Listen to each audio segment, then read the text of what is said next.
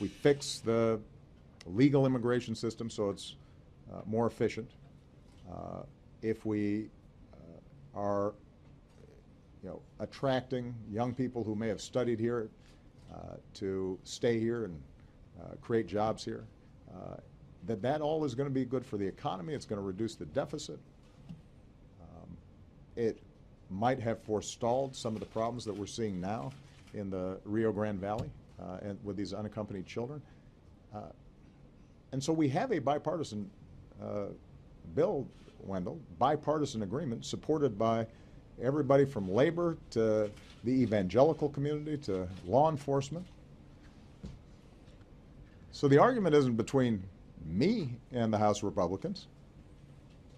It's between the House Republicans and the Senate Republicans.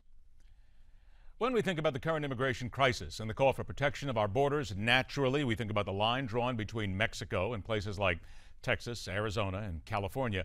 But because of what is happening at the present time with regard to illegal immigrants being shipped to points in every state in the nation, we are now in the minds of some a country of border states, where every state is a border to be protected, and every citizen of every state needs to consider the fallout. Welcome to MidPoint as we go around the dial, the morning host on WIBC Radio in Indianapolis, and one who wrote about these secret border states, Tony Katz, joins us today on MidPoint. Tony, thanks for being here. A pleasure. How you doing? Excellent, Tony. Let me start out with what you wrote for townhall.com, and this is the first paragraph. I can only imagine how this was taken and the reaction you got.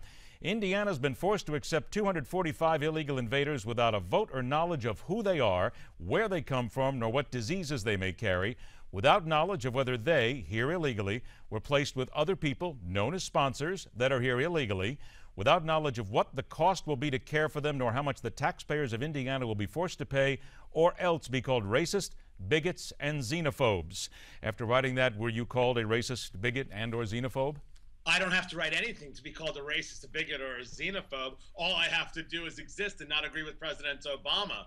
And it comes as a very big shock to people when you talk about illegal invaders. And it's, in a way, no way to talk about children, but it must go to the bigger story, which is Article 4, Section 4 of the Constitution matters, that the government will protect the states from invasion. And the much bigger story, which is every state is now a border state. Tennessee is having people dropped in their state. Indiana, people dropped in their state, unbeknownst to the governor, unbeknownst to state legislators and legislatures. Brent Steele, a state senator here in Indiana, was stunned to find out that they're being dropped here, couldn't get a single bit of information, and was as furious as can be. And rightfully so, because we don't know the histories of not only these children, we don't know the histories of the sponsors that they're being placed with. We're not told whether or not the sponsors are here legally. We're not told what the economic situation is of the sponsors. Do we really want a situation where we don't know whether children are going to places that can't actually care for them, if that is indeed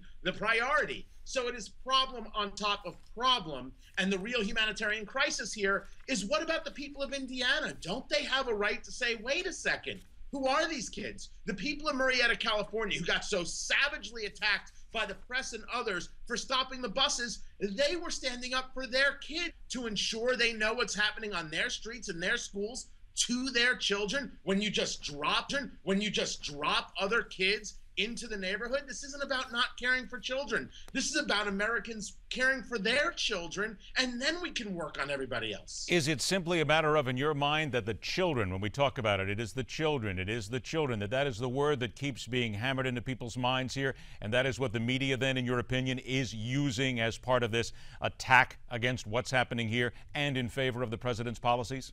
Well, it's meant to blind people from the bigger subject. It is used as a cudgel against the American people, and I find that horrific. If we're going to really engage the humanitarian conversation, we need to engage the fact that Americans have rights, and we should be honest and open in talking about that. But the administration's failures is not, by the way, just in the small box. We can go back through quite a few presidents and talk about the failures of immigration policy and failures on border security.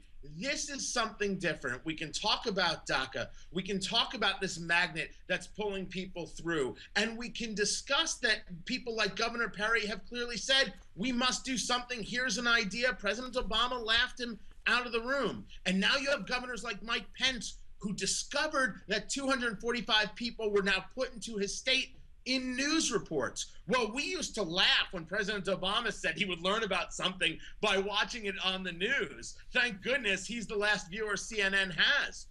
But now we have governors who don't know things are happening. They don't know things are being dropped in their states. According to the rules, they only have to be advised if there's going to be a detention facility set up in their state. So this is very, very dangerous stuff up and down the line. It is certainly a failure of leadership from President Obama, but we really have to talk about we the people, who we've been voting for, and holding the feet to the fire of politicos who claim to want to do something about the border and border security, yet do nothing year after year and election after election. Got about 90 seconds left here. Let's get to it. Governor Mike Pence of Indiana, 245 unaccompanied children from January 1 through July 7 of 2014. What's happening now? We don't know.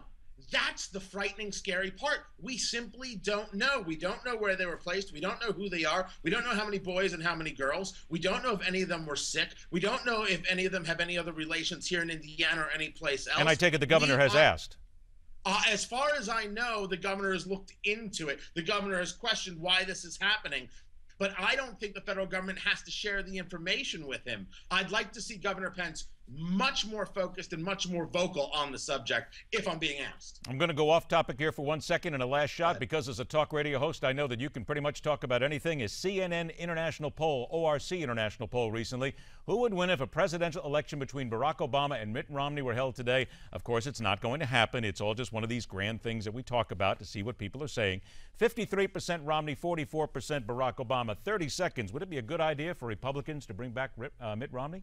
If I ran Roddy Piper, the former wrestler, against President Obama today, he'd be president. Let's not pay attention to nonsense polls. Let's win the Senate. All things are possible if you win the Senate. 2016 should be a distant thought for everybody. I'm just curious. I mean, isn't Roddy no longer with us?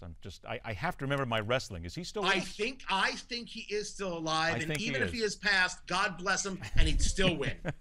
I was going to say, if he was dead, I figured that you'd go ahead and still fall on that side, because that probably would be what would happen too. I'll take him. I'll take Jimmy Snuka. I'll take heck, Bob Backlund. I'll bring him back to the good side. Anything we got to do. If you take Andre the Giant, then we're all done. Hey, Tony Katz from WIBC Radio in Indianapolis. Thanks a lot, buddy. We'll do it again, I promise. See you later. You got it. All right, next hour here on MidPoint, the fallout from Fast and Furious isn't over by a long shot. And maybe some more wrestling, too, as MidPoint continues here on the Newsmax TV network.